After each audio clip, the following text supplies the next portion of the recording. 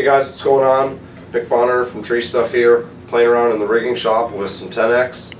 Got some half-inch stuff, some rings, and an Omni Block 1.5 from Rock Exotica. So what we have here is kind of similar to a whoopee sling with one fixed eye and then an adjustable eye.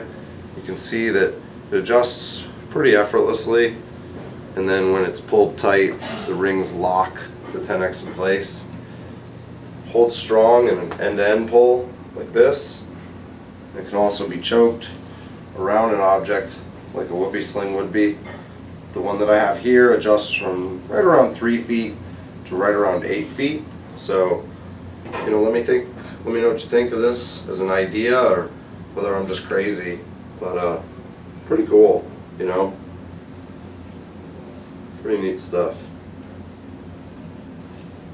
Thanks for watching.